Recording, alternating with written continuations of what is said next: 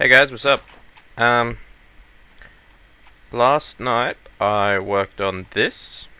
Recently I've been watching the Ultra Hardcore series by the Minecraft server guys.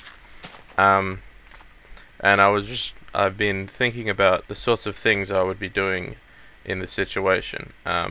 Basically it's a PvP thing, and it's basically just this survival sort of nightmare thing. Anyway, so I was thinking about simple, well, not really simple, but fairly resource inexpensive traps that you could build in order to kill your enemies without direct combat. And this is something that I came up with. Now, most of you are probably aware of the trick how you can pick items up through the corner of blocks like that. Redstone's on a pressure plate. Oh no, I've fallen into a pit of lava. I'm going on the assumption that you don't have an enormous amount of iron and want to use it on things like armor instead, and also are not going to be reliably lucky enough to get slime balls and more expensive resources like that. So it's a fairly simple trap. All it requires is obviously a fair chunk of redstone, but that's not too hard to find in large amounts. I haven't been particularly efficient with it. You could definitely cut down the amounts that you'd have to use. But yeah, the main thing is the iron this only uses a handful of pistons. 1, 2, 3, 4, 5, 6, 7, 8. 8 pistons, and that's probably more than you need.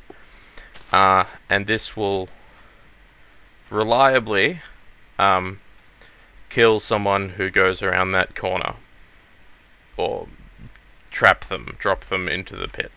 Now, the reason there's the gravel there is because I was also, since everyone in Ultra Hardcore is going to be super cautious and, you know, check around corners slowly and you know, in suspicious situations like this, they're gonna check for traps when they're entering someone else's tunnels and things. I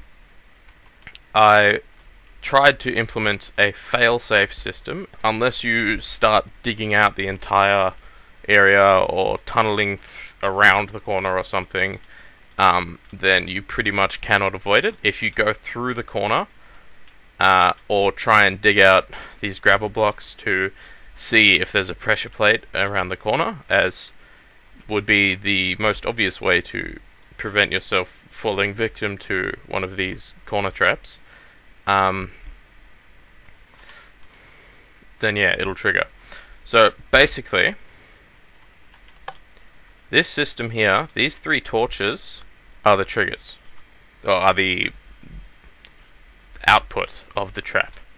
Alright, if you pick that up, this torch outputs.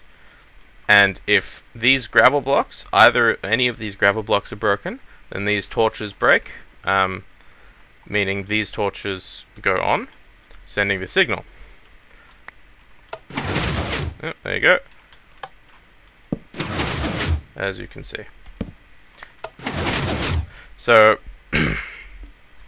pretty much, this output wire goes into I believe it's called a monostable circuit. I just call it a pulse generator or something. It limits the length of the pulse to a single tick in this case.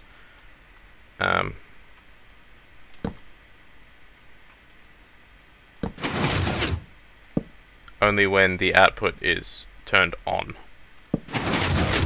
Anyway, so that goes across here to these pistons, and that's down there to prevent wire crossing with that torch, and then down here on a slight delay to there. So basically what happens is these 3 push for like a tick, they push it and then instantly retract, and then these ones wait 2 ticks and then push, they do the same.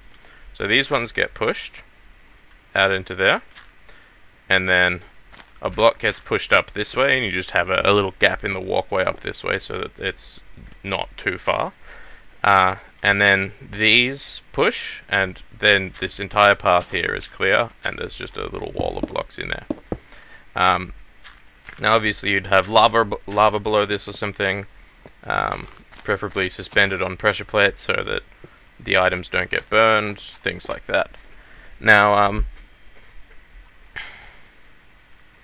yeah, it took me a while to figure out how to get the failsafe system to work properly, and then gravel works because it falls.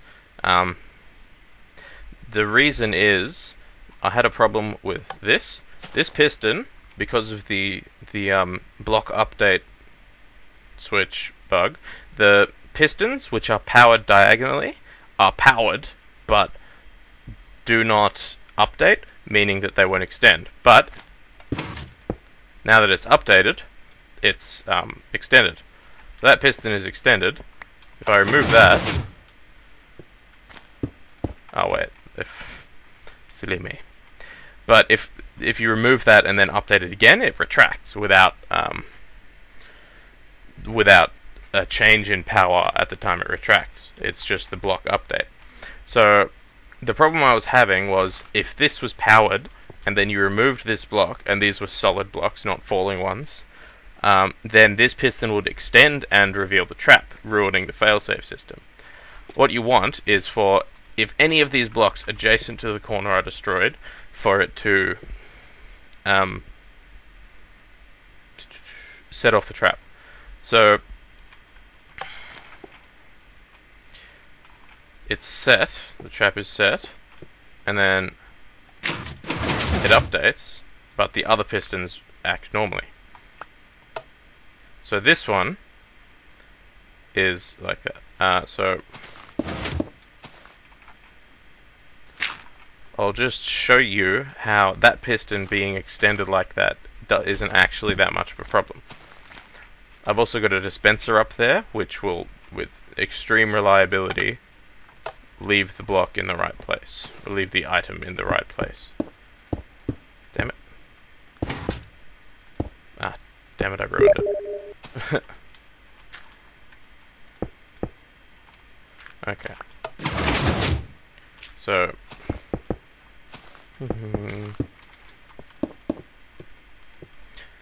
excuse me. Okay, so this button does the dispenser, puts the item on the pressure plate. So now, if I walk into that block, and unless I'm sneaking around the corner and also get lucky with the placement of the item on the pressure plate, then I will pick up the block and set off the trap. If I break any of these 4 gravel blocks, the trap will trigger. Now, so I'm standing here, alright? I have to react very quickly for that to not kill me. And even then, I didn't react quickly enough because I fell through this block, meaning I would have gone into the pit. So, yeah. Basically, you need to, like, jump instantly onto this, or something like that. Which, obviously, if you're being cautious, you're not really going to be doing. Oops.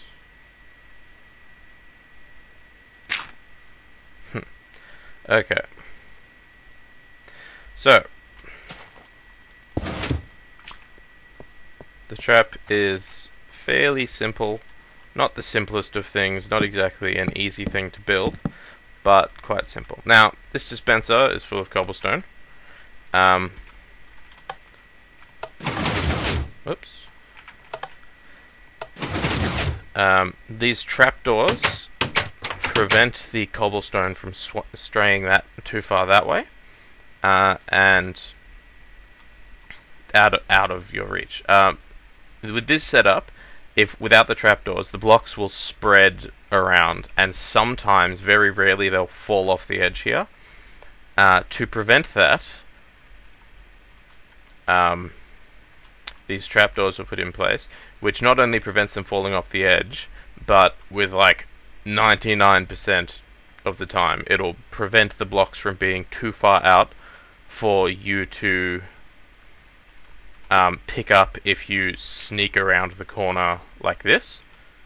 Like, it's very, very rare that that will ever happen. I would shoot out most of that stack of cobblestone and then sneak around the corner, and there'd only be like 2 in that place. So it's quite reliable.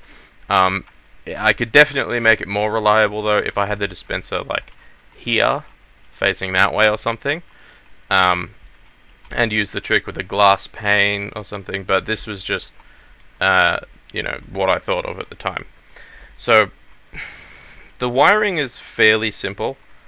Not too hard to comprehend. You just have all of these need to be off when the trap is set.